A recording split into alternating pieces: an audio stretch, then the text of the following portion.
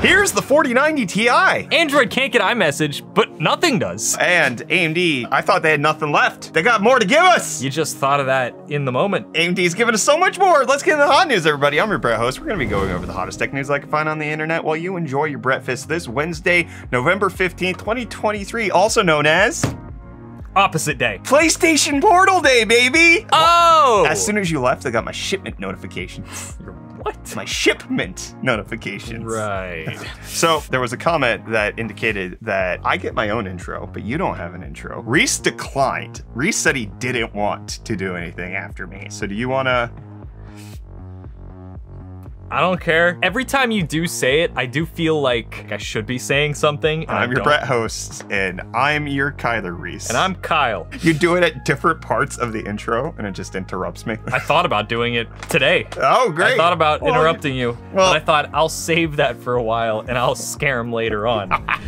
Well, NVIDIA was saving their 4090 Ti, and now we have another set of pictures of this big wonkin' honkin' chomper. I don't even know how to tie one of these. 4090 Ti, look at that thing right there. Also potentially known as the Titan Ada is a potential name for it, right there next to the last Titan card that NVIDIA ever released, the Titan RTX. Just to show you the difference in just pure gargantuanism that NVIDIA's decided to establish us with. And this thing was posted on Reddit by Gamer2Live of the 4090 Ti. It says it on the prototype engineering sample. Allegedly, the card came from an NVIDIA employee, and the Redditor said he's going on a trip, and so he can't answer any more questions about it for right now. But when he gets back, everything will be fine. Too bad the post got deleted and the user got deleted as well. But this does show off that the 4090 Ti at least was in development. Looks like it has the PCB. Whether or not that we're supposed to get the Super Series potentially launching in January, maybe they will launch a 4090 Ti. It's hard to say. You know what I can say with a decent amount of confidence? Give it to me. That employee lost his employment. Potentially, if it could be tied to them for sure. Yeah. Oh yeah.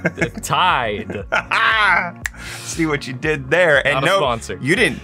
The Thai company? No, the laundry detergent. That makes more sense. Well, that ruins all of my segue. MSI didn't want Intel to see that they accidentally leaked their upcoming laptops for Meteor Lake. So Meteor Lake's a big deal because it's Intel's next transition off of their current node onto their next one. It's gonna have a whole bunch of impact into having tile-based architecture. It's supposed to be a really big deal, and so people are hotly awaiting this. And it's supposed to be launching in December of this year, except for MSI released their AI series of laptops, which showed off how much they're gonna cost. Look at it starting at $1049 for their Intel Core Ultra 7 155H. At least you get 16 gigabytes of memory. And you do get ARC graphics. That's not terrible, depending on the performance. These things are supposed to go up to 5.1 gigahertz at the highest end. That Ultra 7 is supposed to do 4.8 gigahertz, but it's gonna have 6 P cores, 8 E cores, and then 2 SoC cores. So it's getting even more complicated. Just making up words. 16 cores and 22 threads is what that bad boy has. You want to talk about making up words. So while this new naming scheme for Meteor Lake is a little wild, right? You got Core Ultra 7. I discovered, and I haven't seen anybody else talk about this, I've discovered that Intel pulled a sneaky with how they name their processors right now, and it's even more baffling, all right? You think going to Core Ultra is weird? This one is gonna boggle your mind. The Core i9 12900K processor, right? Intel Core i9 12900K processor. It's a thing. Core i9 129. Okay, Core i9 13900K processor, right? These are the official names by Intel.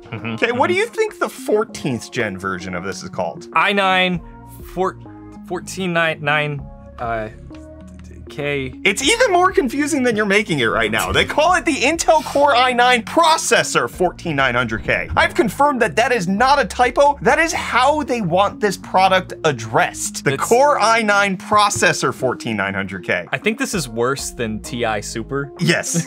Oh, for sure. This is one of the most ridiculous naming things I've ever seen. To swap where the word processor goes, to interrupt something that I've been saying for over a decade at this point. I do I blank processor number processor. To throw, to shove, to thrust the processor in the middle of the i9 and the 14900K is egregious. It's a metaphor, much like how you thrust the processor within the motherboard socket. Does it have any meaning? What's the 4 of the meta? 1400. 900. 4. I got it. Yep. Got it. 4. But let's talk about 1, because 1X GPU is releasing a new eGPU that has a lot of tricks up its sleeve, and specifically has one trick up its sleeve. Actually has multiple. I'm lying about everything.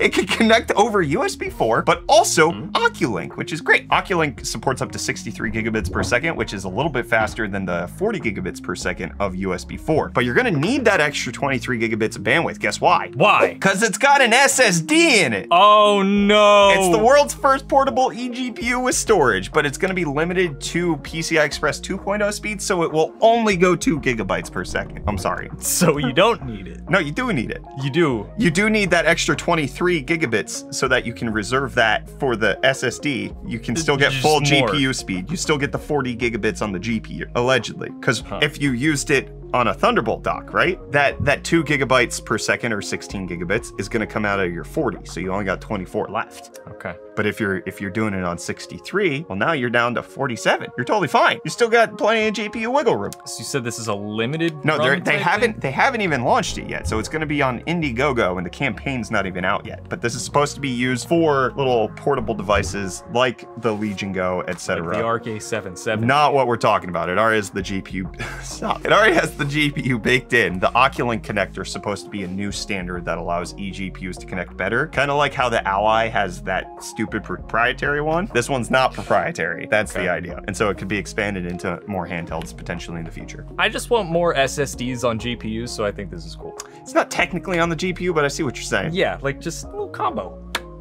Like that. Like we are with Reece. Yo, welcome back to UFD Deals, bringing the hottest tech deals out on the internet. Today we're looking at some real budget deals, starting with the Thermalright Phantom Spirit 120 SE ARGB CPU air cooler, going for 10% off at only $35.99. But then next we have the Rosewall FBM X2 400 Helix Micro ATX case that comes bundled with a 400 watt power supply for only $49.96, making it $60.03 off. And then lastly, another great budget pickup is this Intel Arc A750 limited edition 8 gig graphics card, going for only $209.99, making it $40 off. Now that the limited edition really is limited edition, might be a good time to pick one up. And with that, the deals are done. You can find these and more linked in the video description down below. But until next time, I'm gonna hand you off back to Brett and Kyla for the rest of your hot news. Cheers. Oh, Reece, I got a deal for you. You want the world's first e-ink curved monitor? Because that's coming out. You can't stop it. I wanna read in style. Dasung coming out with a 4000 R curve, which means in order to make a circle, you need 4 meters of this. Like the circle would be 4 meters big. So it's a very subtle curve. If I glanced at these images, I would not think it was curved.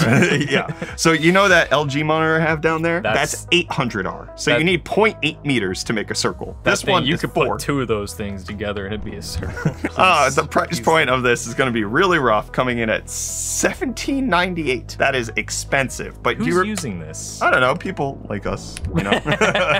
Remember when we did this video where we gamed on the world's first e-ink monitor? That was fun. Why did it play so roughly? No, because the monitor sucked. It wasn't meant to be used for gaming. But somebody brought up that it could be potentially used like in a server environment because it's very low wattage. You're not refreshing things too quickly. It's not bad technology to be used in certain sectors, but definitely not for gamers. What's the refresh rate on it? Irrelevant. Not advertised. Not important. Not listed.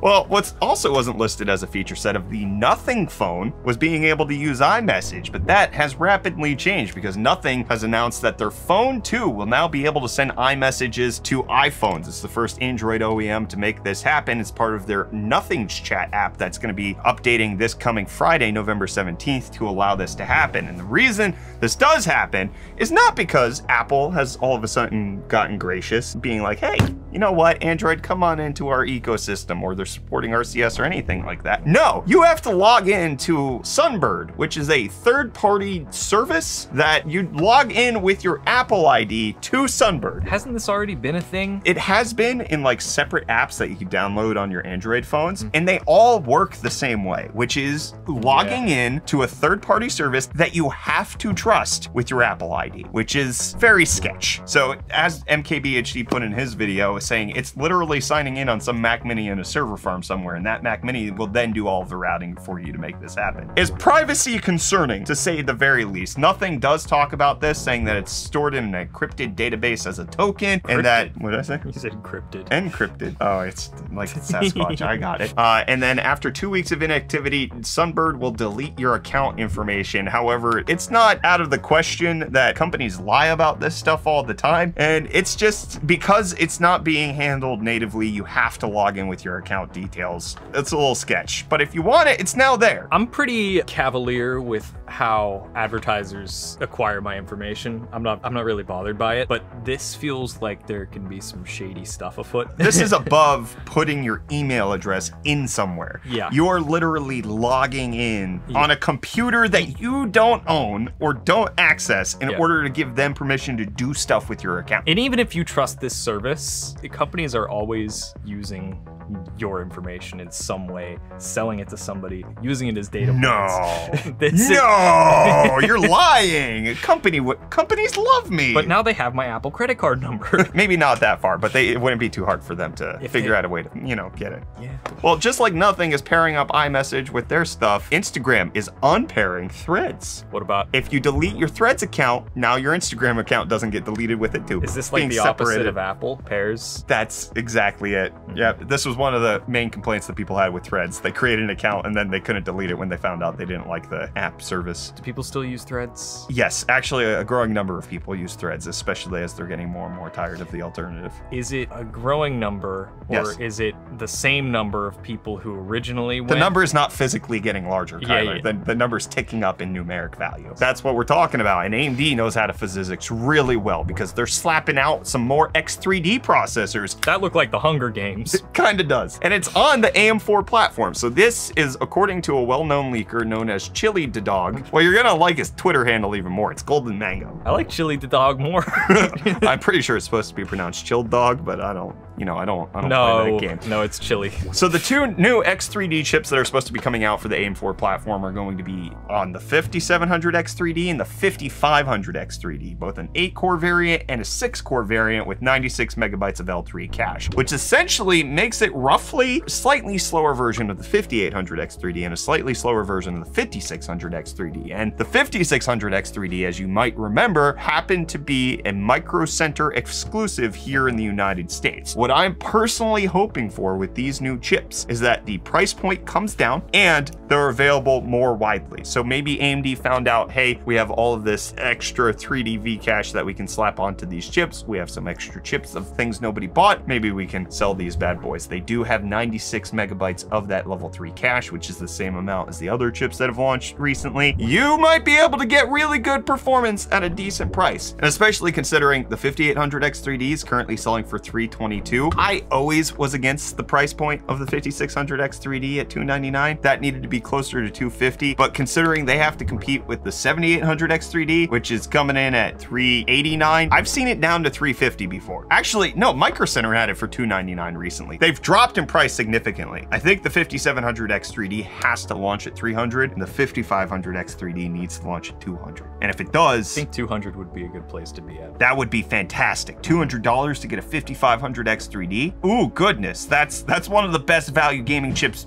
ever made. Yeah. Not even of this generation, but like AMD really giving the good to their last generation platform. Gross. Thank you for that riveting commentary, Kyle. You guys had some riveting commentary in the comments, so let's respond to some of them. RL Hemingway says, I still miss Reece, but I'm having so much fun watching Brett trying to keep on track while Kyler is just pure chaos. It is so much fun. I'm just embracing it.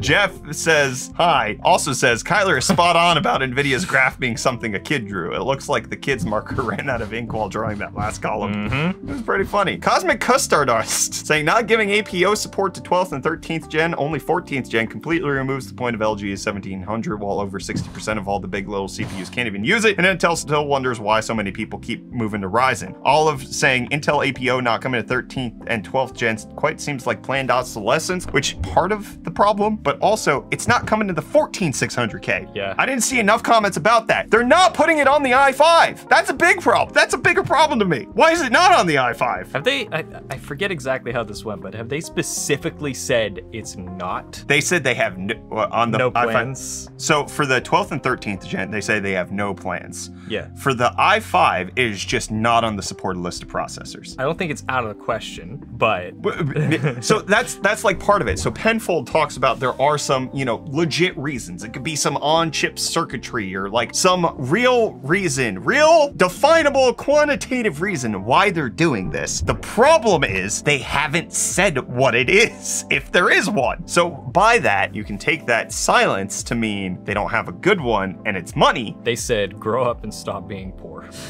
Potentially. Or it could be that their marketing can't keep pace with what's actually going on. They don't realize that they need to address this. And I don't know. I think this is problematic that AP only works on roughly 2 processors, the 14700K and the 14900K. That's frankly garbage unless you can give me some sort of like, listen, we put this weird like one little transistor right here and that's what enables this. It would still be like, okay, it's a hardware reason. I don't like it, but at least like one of the reasons why like DLSS, I don't crap on that so much, even though like it's not supported on AMD cards. It's like there's a hardware reason. It's tensor cores, right? Like you need the tensor cores in order to run it. And then also with like DLSS 3.0, you need the optical flow accelerators. It's like I can't argue as much because I can't prove them wrong, but it still doesn't leave a good taste in the mouth. Kind of like the Arc GPU. in my mouth. Did it leave a bad taste in your mouth? I left sick. Oh, that's a good point. Broke Dad saying, just wondering how long it is before you or Reece break out the holiday decor. The store started the day after Halloween, of course. I didn't really have plans to. At one point, I set the lights to green and red. Yeah, that was like weird. a few I didn't years like ago. that. It's too hard. It requires me like changing the channels that the lights are on. You have a Subway paper bag over there sitting on the floor. Holiday. This has been here for months. Oh no. I ate all of it. That's not a problem. September 21st. I must have been really hungry before hot news. Anyways, we got Ryan saying, anytime I hear Prometheus, my mind instantly goes to Kablam, Prometheus and Bob. Do you understand that reference? It's like the movie where they went to White Castle. Good Burger? There's a sequel coming out. Did you know that? Yeah. I saw the commercial for it this past weekend. We're not past the weekend just yet. There's one upcoming. The weekend comes. Today's hump day. The weekend comes in the future, not the past. Is that why it's called hump day? Yeah. See you tomorrow.